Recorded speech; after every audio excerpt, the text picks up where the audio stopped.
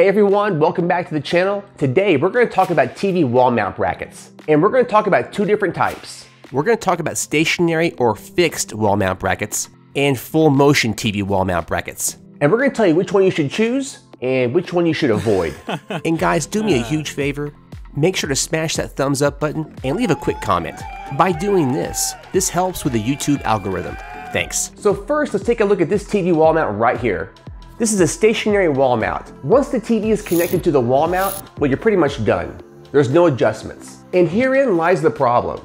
Because the TV is now connected to the wall and cannot move, there's no way to adjust this TV vertically or horizontally. No swivel, doesn't come out, and to me, that's a deal breaker. Because if you want to sit down somewhere and watch this TV, well, you're stuck with this viewing angle. You can't move it out and adjust it. Another big issue with these types of wall mounts is connecting all the wires. Once again, because this is stationary, it's hard to get back here to connect the wires.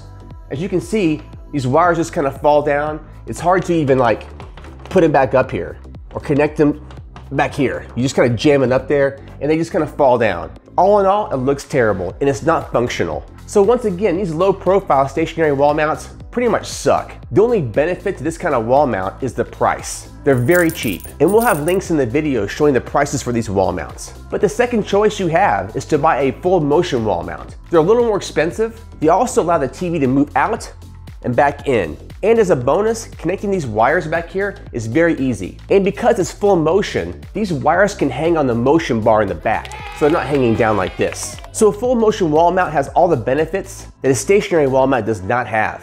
The only downside is the price, but they're about maybe 50 bucks more than a stationary wall mount. And in my opinion, 50 bucks well spent. So today, we're gonna switch out this wall mount. Let's get started. And guys, don't forget to subscribe to our channel, because when you subscribe, you get us one step closer to 100,000 subscribers. This Members Mark full motion wall mount comes with the instruction manual, the wall mount bracket template, a small level and spacers, 4 large mounting bolts, various TV mounting bracket bolts for different brand TVs, 2 brackets to mount to the TV, 2 decorative covers, and the full motion wall bracket. No assembly required. And I'm going to use the old holes as a guide for the new holes. Whatever you do, make sure to install this bracket into studs. You'll need some drill bits, a drill, and a level. All right, taped it up, check for level. We're just going to use these lines here, the guideline at the bottom. First, I'm going to drill 4 small pilot holes using a smaller drill bit. Then I'll go back with a larger drill bit to finish it off. The hole needs to be a little bit smaller than the bolt. You want all 4 bolts to go in very snug. And these are the bolts we're going to use to attach the wall mount bracket. There's 4 of them. So now you want to hand tighten the bolts at first, and then use the ratchet wrench to complete the job. All 4 bolts should go in very snug, and once all 4 bolts are tight, the wall bracket should not move at all.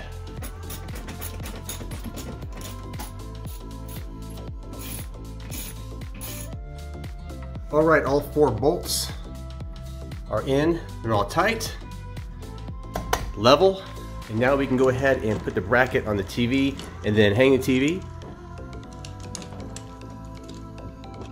So now attach the bracket to the TV. There are various mounting holes on this bracket, which allows you to vertically adjust this TV. Once again, make sure all 4 bolts are tight. Lucky this TV is pretty light, and this does hooks. Alright. Clamp. I'll show you in a second here on the other one. See right here, like that. You turn that clockwise until you can't turn anymore, and that locks this TV onto the bracket and it ain't going anywhere. Make sure you lock it real good. Next thing we're gonna do, got my Ethernet. We're gonna plug that in over there. Get that plugged in. There we go, right in there. Barely fit. Lucky. Put the power in right here. There. And plug it in up there. Here. Now what I can do with these wires, which I will, is I'll hang them on right here. All these wires can be hung onto this so they don't hang down. Looks pretty. It makes it super simple. The best part about this whole thing though is the fact that I can push this in and out. I can move it. If it's crooked, like this way horizontal, you can move. Just micro adjustments. Looks pretty good. One last thing we want to do though, I didn't do, is put these little brackets on. A little decorative bracket here. You put it right here. It just snaps on. Like that. It'll look really pretty. There are several different reasons why a full motion wall mount is better than a stationary wall mount. The first reason is it can pivot. We can go horizontally, we can come out, we can come really way out. We can also adjust this to where the angle of the TV will come down, like that. Or we can go back up with it, up or down. Also in the back of this TV, we can hang all the wires on the wall mount itself, so nothing's hanging down. So we can push it back easily, all the way as far as we want to go. And this looks no different than a stationary wall mount. From this angle, you can't even tell it's a full motion wall mount. On the side, you might be able to tell a little bit on the side. It sticks out a little further, but that's about it. The only downside to this really is the price.